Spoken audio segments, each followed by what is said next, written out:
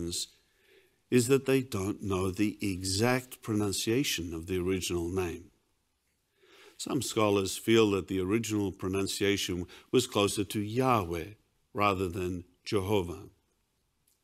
Just how important is the exact pronunciation of the original Hebrew name?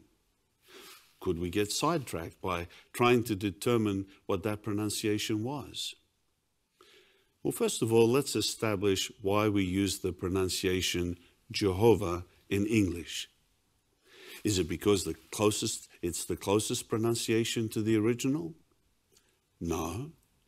We use the name Jehovah because it's widely recognized in English.